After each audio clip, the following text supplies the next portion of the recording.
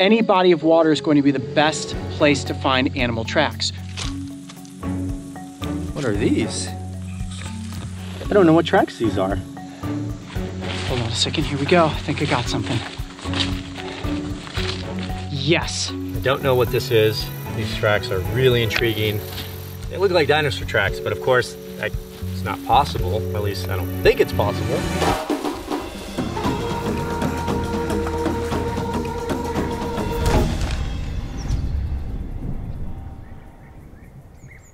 What's going on, Coyote Pack? It is a beautiful autumn day here in Columbus, Ohio, and we're at one of my favorite metro parks, Prairie Oaks. Mario, do you remember the last time we were here? I definitely do, and I was wearing a lot more layers because it was freezing. I definitely appreciate this temperature today. We made a video called Winter Wilderness, a buddy film, so I figured why not make a buddy film sequel where we head back out into the environment to look for mammals. But what's unique about today is we're debuting the Brave Wilderness North American Mammals Adventure Kit. All right, what's in it? Of course, we want to know what's inside the box, right? So my favorite mammal is the wolverine, and I always wanted a wolverine figurine as a kid. So there you have it. Nice. Absolutely love this guy.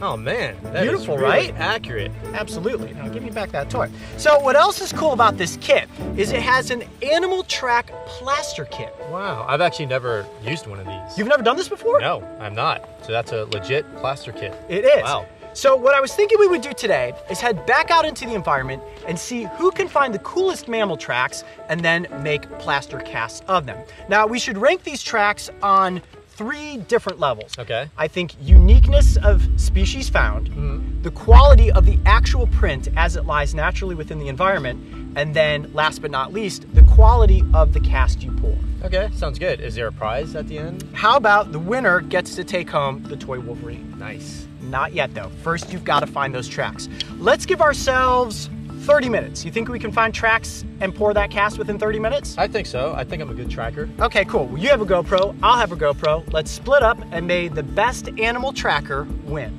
Searching for tracks is something that requires your full attention. In most instances, I consider animal tracking an art form. It can be very difficult to find mammals in the wild. Now what I'm on right here is actually a game trail. So I followed this a ways and it heads downhill and it looks like toward a river. Now any body of water is going to be the best place to find animal tracks. Where the ground is softer, that's where the animals are going to leave their impression. So this is not necessarily going to get some prints that well. It's a little too dry, too hard of a surface. Ah, look at this. My first tracks. Those are deer tracks right there. Definitely the hoof from likely a pretty good sized white-tailed deer. Now, you may look at a track like this and say, okay, is this the perfect spot to start your cast? Not really. A lot of this substrate is very sandy, full of tiny little pebbles. So getting a good impression of that track is not going to be possible. Not sure how Coyote's doing, but I've got around 15 minutes left before we have to meet back. So I've got to really step it up here. I'll go in that direction. Now this kind of substrate is absolutely perfect. Look at this. These deer tracks here are in good, firm clay. Now these would be the perfect tracks for me to cast, except a white-tailed deer is about the most common animal in this area. And I don't think I'm gonna win the contest by casting tracks of deer.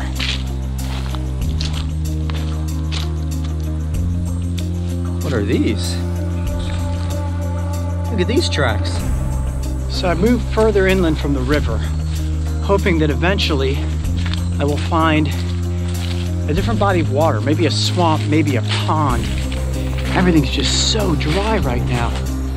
This is looking promising up here though. Look at this. Yes, yes. This is my first and most definitive sign. This right there is coyote poop. And from the smell of it, it's fresh. Now you may be saying to yourself, Coyote, how can you look at animal scat and determine that it's from a coyote? Well, there are no large canine in this area like wolves. This is too big to be a fox, and there are a bunch of little hares and berries also in it. As to which direction this coyote traveled, I'm not sure, but with the river just ahead of us here, I think I'll go back down to the embankment and see if it went down there for a drink. Okay, coyote poop, we are hot and on the stinky track. This is definitely not a mammal. I don't know what tracks these are. Huh. They look very bird-like. Not sure what species this is. There's 1, 2, 3, 4, and it kind of disappears here in the long grass, which of course would make sense. If you're an animal, you're gonna hide in this vegetation. Okay, we've got a downslope over here. Ooh, and it looks like a muddy embankment. Okay, let's check this out. This is the best mud I've seen all day. Look at this. More mud than there is sand and rocks. No tracks yet though. Well, I don't know what this is. These tracks are really intriguing. They look like dinosaur tracks, but of course, it's not possible. At least I don't think it's possible. Hold on a second, here we go. I think I got something.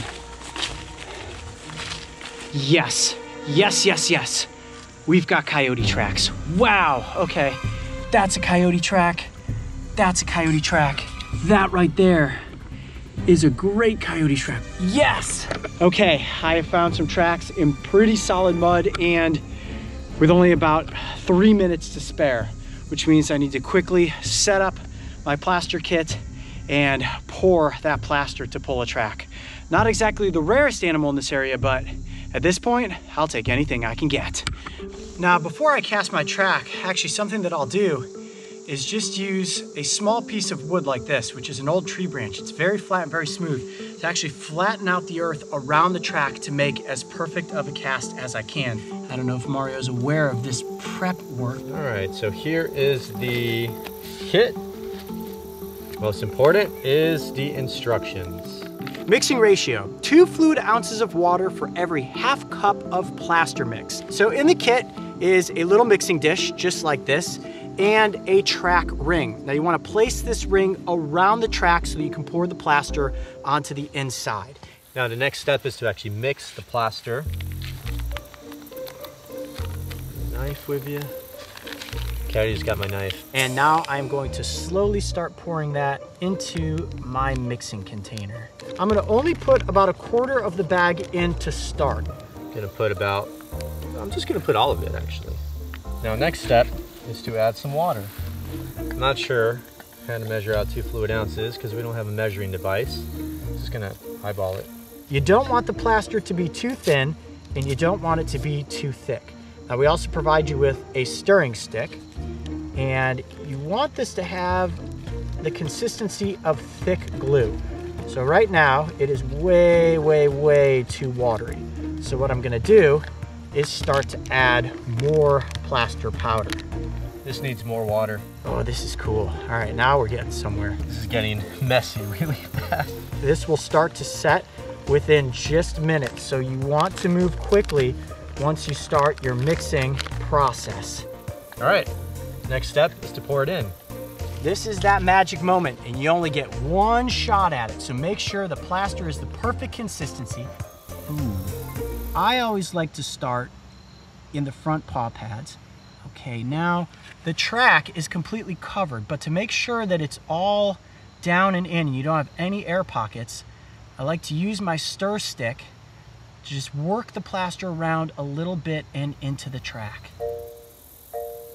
Okay. Need a little bit more water in here. Oh. That's too much water. It's a lot harder than it looks, guys. It's my first time doing this.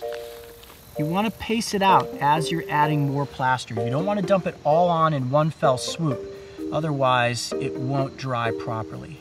Take your time, be patient, and with any luck, you will have a perfect animal print cast.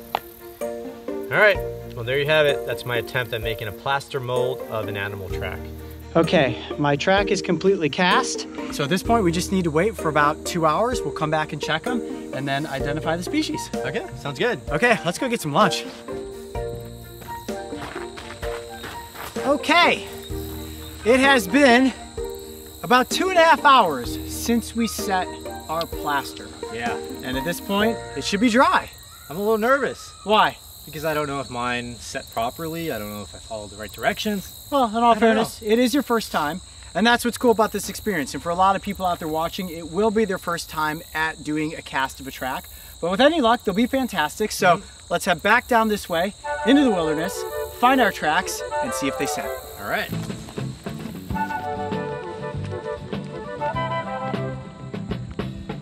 Check this out. What do you think those are? Wow. I have no idea. I mean, my initial instinct would be a turkey, but the toes aren't long enough.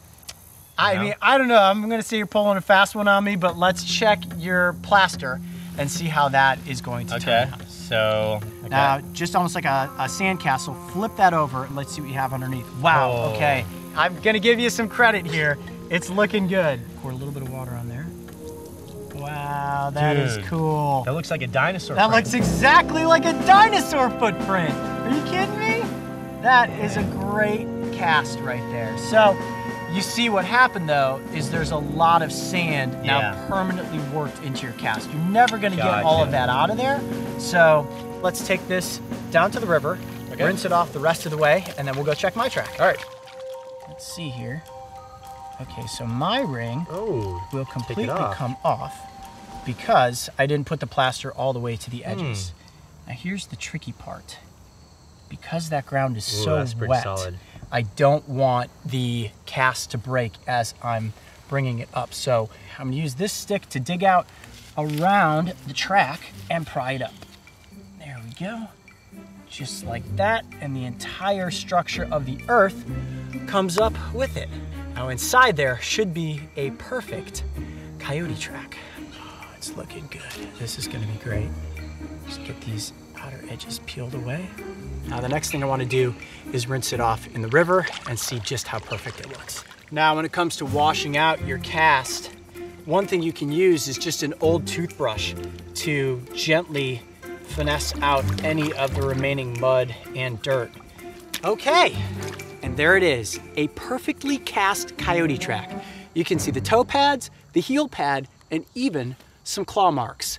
Now, this was your first time out there casting animal tracks in the wild. What did you think? How difficult was this? Well, I wasn't that confident initially because of the mess I made, but after the way my cast actually turned out, it's super easy. If I could do it, you could definitely do it as well. Now remember guys, the Brave Wilderness Adventure Kit North American Mammals Edition is available right now. And when it comes to who won the Wolverine figurine, I think it's a tough call. I honestly thought that I was gonna win just because I knew what I was doing, but your track with its uniqueness, and that's a really good cast for a first timer. Oh, thank you. It's tough to tell. So what I say we do is leave it up to the Coyote pack. Okay. Who's gonna win, guys? Is it Coyote with a Coyote track or Mario with the mystery animal track? Write in the comments section below and tell us who's gonna win the Wolverine figurine. I'm Coyote Peterson. I'm Mario Dakota. Be brave. Stay wild. We'll see you on the next adventure. All right. Awesome, let's hike back.